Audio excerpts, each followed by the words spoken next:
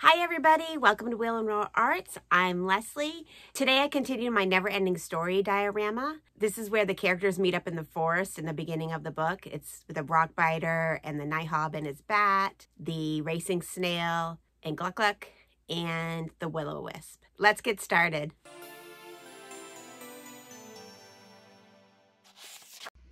So I start by making a box for my diorama. I cut this out of my laser cutter. This is approximately 16 inches wide by 5 inches tall, I believe. I'm just going to paint everything black just for a base coat. And right here I'm measuring where I want to place the rockbiter. I am just sketching a little area where I'm going to place the rockbiter's feet. I'm going to have him in a sitting position. To make my trees, I am using a mixture of glue and paint. If you've been following my channel, you know I love to make trees, and this is the super easy way to make trees in a diorama. And I want the trees to appear as though they're continuing on beyond the diorama. So I'm making the front of the trees. To get the feel of the bark, you just kind of scrunch up your tissue paper and then place the glue and paint mixture all over. You can just do a glue and water mixture to start, but I kind of like cut out a step and I add the paint right to it. I am doing mixtures of black and brown paint. So here I am starting with the rockbiter's feet. I am not going to try to pronounce that name he has. I will post it right here. I am using a mixture of scrunched up tinfoil, air drying clay, and my tissue paper mache mixture to make the rockbiter. Now I see why you picked this camp. So those are his feet, and he's in a sitting position. I added a little paper clay on the bottom, so I had a surface to stick the tinfoil balls on. And now I'm just layering some glue and water over the tissue paper, basically kind of to almost glue him down as well as sculpt him at the same time. I find that the paper clay and the paper mache mixture work really well together. Tinfoil makes a great filler. It allows you to use less clay, and it also helps dry your piece faster because you're not using like a big solid piece of clay. The rockbiter's toes are just solid balls of the air drying clay, and I just use my little clay tools to blend them into the rest of the foot.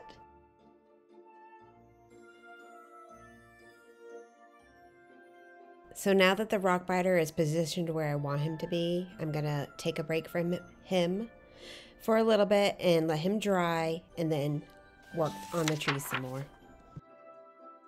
I'll be going back and forth between the trees and the rockbiter just to add drying time, as well as I'm just kind of planning as I go. So I might want to add a little bit more trees here and there and get the spacing as needed. So I'm adding a tree here in the foreground. I could have used tinfoil to make the tree. I am just using this tree shape. And then I'll be adding a mixture of the air drying clay as well as the paper mache tissue paper mixture.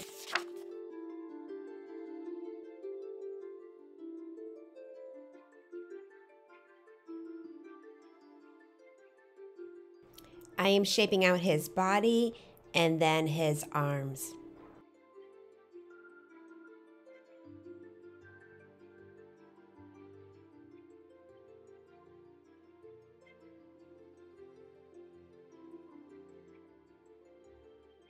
Now I'm shaping and sizing his head, getting it in the spot I want. I also added tinfoil to his head as well before I added the layer of air drying clay.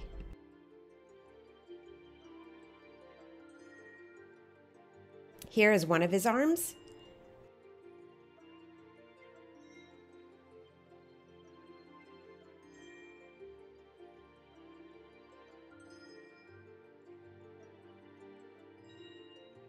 And I'm shaping his hand. I'm using a mixture of clay tools and paintbrushes to get the texture and the shape I want. And here is his other arm. Now I'm deciding where I want to place his eyes. There's a few different versions of the rockbiter, and I'm making my own take on the rockbiter, and I want him to have these kind eyes And I'm just using small pre-made glass eyes that have a pin on the back side, and I'm poking them right in to the air drying clay. And then I will take them out. I'll have the placement of where they're supposed to be, but now I can easily shape his nose.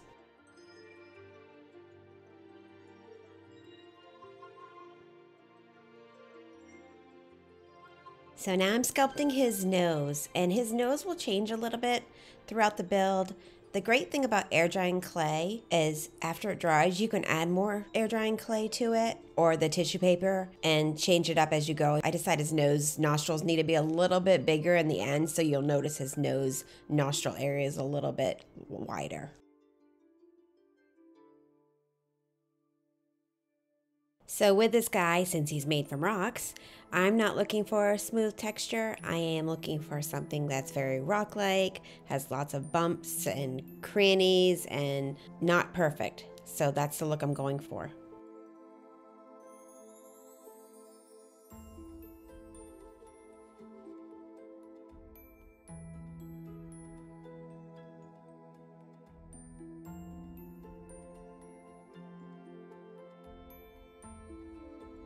Adding his thumb to his hand right there.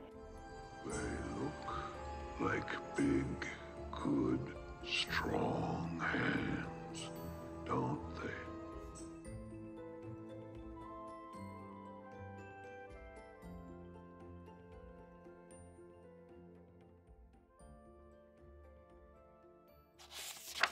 It was midnight in the Howling Forest. The wind whistled through the tops of the ancient trees. I painted the entire base of the floor or the forest ground green. I'm going to add some moss and different foliage down there, and just in case something shows through, I just want to kind of make it green. I don't know if I necessarily needed to do that, but I did it anyways. And adding some more character to the trees. I just love making these trees. You can just make them as whimsical as you want. So I'm going to be adding different shading to the trees using layers of black and brown. When painting rocks, the undertones have yellows and reds and browns in them, so I'm going to be adding a little bit of undertones. And now I'm doing the dry brushing on the trees. I'm going over with some black, and then I'll go lighter brown, and then I'll go again over with some grayish white, and that just brings out all the texture in the trees, and it looks amazing. Check that out. Dry brushing is the magic of making trees.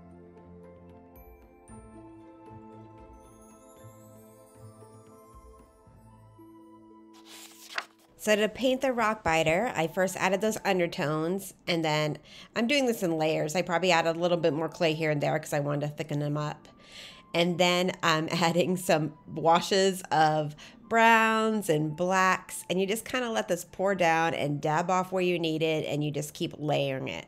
Layering again is the trick, and then dry brushing is the trick. So I'm going over with a dry brush of gray, and then lighter grays and darker grays and some blacks and some whites. And that will bring all the texture of the rocks out on the rock biter.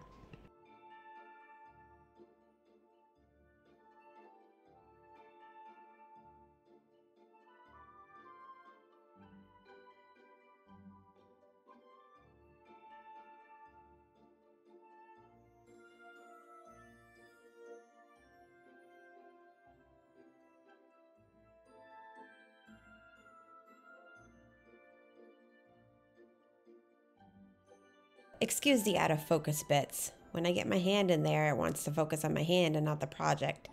Haven't quite figured out how to fix this. I get sucked in so much to my piece that I forget where my hand is in relation to the camera. So he's a rock biter. He needs some teeth. So I'm just adding his teeth in here. They look a little goofy at first, and then I'm going to add a little bit of wash over his teeth to blend them in.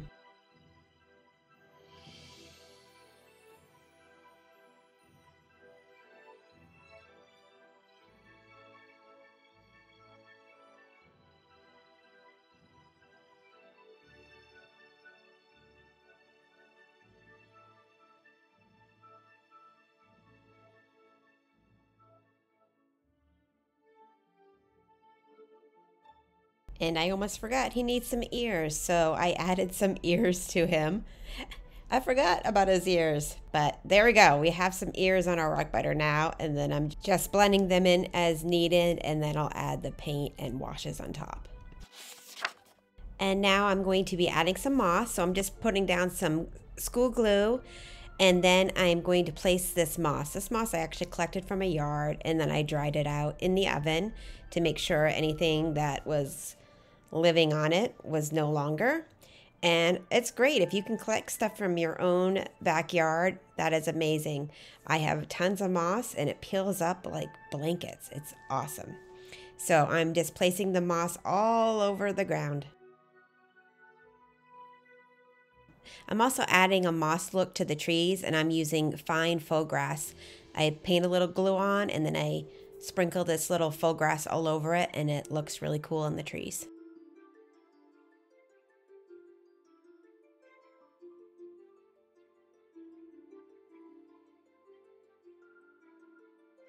So with this series, I'm making what I call a 3D graphic novel. I am going to have diorama sections, kind of like the photos in a graphic novel, and each will be its own scene. And so I'm adding the cover to this diorama, and I added lights because it kind of gets dark in there. I just hot glued some fairy lights in place, and then I'm going to hide all my glue with this clump foliage.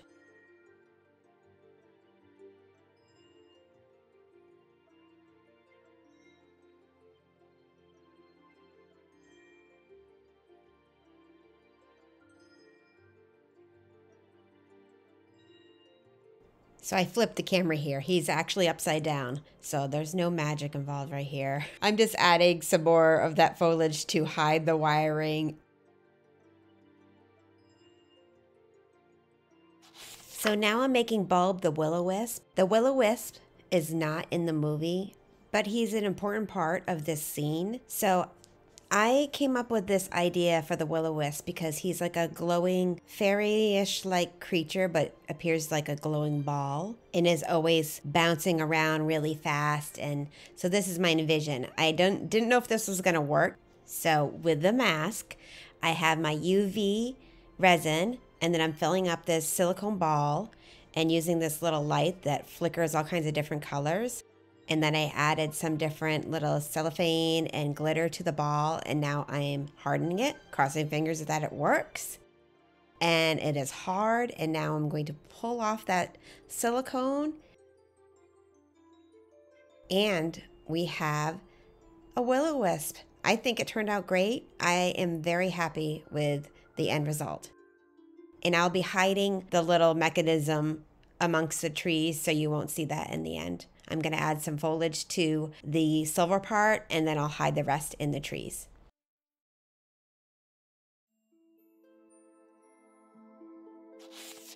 So now it's time to add the other friends of the forest. I made Gluckuk and his racing snail, and the nighthawk and his bat, and I'll link all those videos in the description. My little friends. The little man with his racing snail. The nighthawk. Even the stupid bat. You'll notice that my characters are different from the movie version, but I kind of went with a mixture of the movie and the books and my own idea of what the characters would be, and came up with these guys. Now I'm just adding a little bit more details. I'm adding some rocks out of my yard, and I made some extra little plants for pops of color. And good trick, if you have hot glue strands everywhere, take your blow dryer on its heat setting and melt those hot glue strands away. Another good trick is get some faux flowers and just repurpose them and make them into your own version. I used some flower petals and I used some faux greenery, and I made little plants out of them. And now I'm just adding some wash to everything just to kind of bring the colors all together. I want it to also look like it has a little texture. I'm also adding some dried leaves, some faux grass, and some Spanish moss to the scene, just to add a variety of vegetation. I like a lot of texture to my pieces. I think it adds a lot of character to the diorama.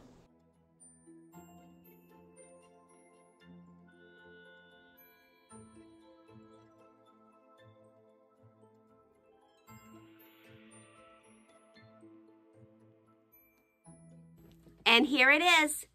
Here is all my friends. They meet up in the forest. This is the rock biter. We have Vooshvazool and his bat. He's also called the nighthawk. We have Gluckuk and his racing snail and the will-o-the-wisp. I wanted to show you guys, this is my plan. I talked about making this kind of 3D graphic novel, and I was hoping to show you all my idea of how it's going to go. This will be one of the scenes in the full-on diorama. So you'll have this guy, and then we'll have Bastian reading his book. And then I wanted to make the bookstore right about here. So, and then I will like make it neater between the seams and whatnot. I don't know if this is going to help anybody visualize what I'm attempting to do here, but this is my idea. So you'll have the different pictures of the story, and then it'll all come together, and then I will be doing more scenes under here. Hope that helps with anybody who is curious of what I was going for. Awkward. Oh, Chanelies.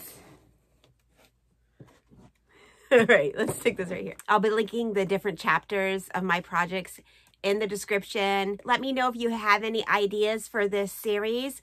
I can always add to these projects as we go as well. So if you have any extra ideas of what I need to add to the scenes, please let me know. Please like and subscribe and ring that bell so you'll get the notifications of when the next one's coming out.